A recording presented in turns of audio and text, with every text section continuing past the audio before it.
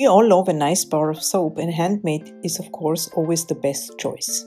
Soap making isn't as difficult as it may seem, and it is important to understand some basics. Cold process soap is made by combining oils and sodium hydroxide, also called lye, which causes a chemical reaction called saponification. In the process, you get to choose the oils, scents, colorants, and any other ingredient. Let's have a look at the essentials that are needed for your soap making. The main ingredient is sodium hydroxide or lye, and you cannot make any soap without it because it is the ingredient that turns fats and oils into soap. You can find the sodium hydroxide or lye in its pure form in the cleaning aisle, since it is also very handy for clearing up clogged drains. Check the ingredient label on the back to make sure that it is 100% sodium hydroxide. We need to dissolve the sodium hydroxide in a liquid, usually water, and we want to use distilled water for the soap making. In distilled water, the minerals and metals, as well as any other impurities, have been removed. That way, you aren't adding anything that could possibly cause any problems in your soap, because trace amounts of metals in the water may taint the quality of your soap. For the other part of the soap, you need a fat or an oil that the lye will turn into soap. There are many recipes in the internet that you can use, recipes using a combination of different oils, or in some cases, soaps that use just one oil, like olive oil or coconut oil. You need a vegetable oil or an animal fat to make soap. Use a soap calculator to determine how much water and lye you need in proportion to the oil or oils. Brambleberry has an online lye calculator that is very easy to use.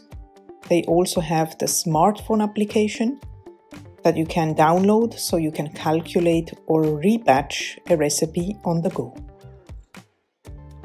Once the lye solution and the oils are measured out and ready, they need to be combined and reach an emulsion.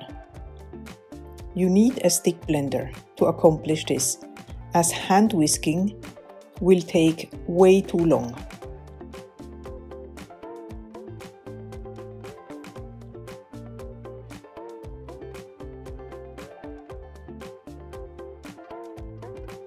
Always use safety goggles when soaping to protect your eyes. Always wear gloves when dealing with fresh soap. Wear long sleeves, long pants, and closed-toed shoes. A common mistake in soap making is the inexact measurement of ingredients. Unlike cooking, in soap making the measurements need to be very precise and you need a scale to weigh out your ingredients. Best is to use grams for very exact measurements. If you're using hard oils in your soap, like shea butter, palm or coconut oil, you need to melt down the butters. I like to use a double boiler because it is a gentle heating method, but you could of course also use a microwave.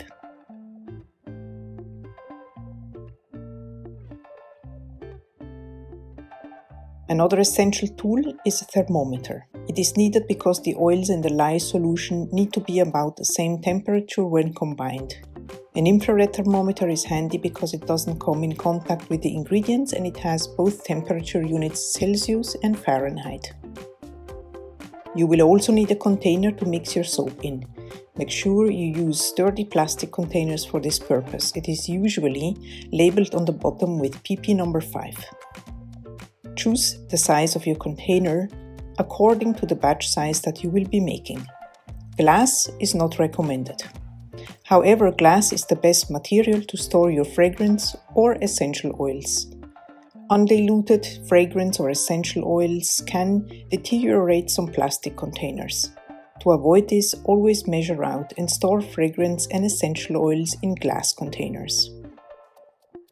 Fragrance oils or essential oils are used to scent your handmade soap, if you wish to do so. There are many possibilities and fragrance variations. It really depends on your personal preference. Make sure your fragrance oils are suitable for soap making and check out the label for usage rates in soap. Once your soap is at the desired consistency, you want to pour it in a container to saponify. There are molds especially designed for soap making, some made of silicone, some made of wood with a silicone liner inside, but you don't need a specific soap mold. You could use a regular Tupperware container and line it with freezer paper. Or use muffin trays, the regular ones you find at the supermarket. Never use aluminum or metal as it reacts badly to the lye. The following items are nice to have once you have everything listed out so far. Sodium lactate hardens cold process soap so you can unmold it and enjoy it more quickly. Therefore, it is of great help. You can just add some to your lye solution before mixing it with your oils. Silicone spatulas are great for mixing and scraping out your soap. I like the ones that are in one piece so you don't risk to lose a part when making soap. They are very affordable and you can find them at the supermarket. Colorant is optional but great if you want to make colored soap or multicolored designs. Micas are very practical because they can be added to the batter directly without pre-mixing. There are also pigments and liquid colorants as a possibility. If you're starting out and you are soaping on a budget, you could start with the 3 primary colors, red, blue and yellow, and use these to mix up other colors. You get purple by mixing blue and red, green by mixing blue and yellow, and orange by mixing red and yellow. These are the secondary colors. If you add black and white colorant to your initial stock, use those to make the colors brighter or darker.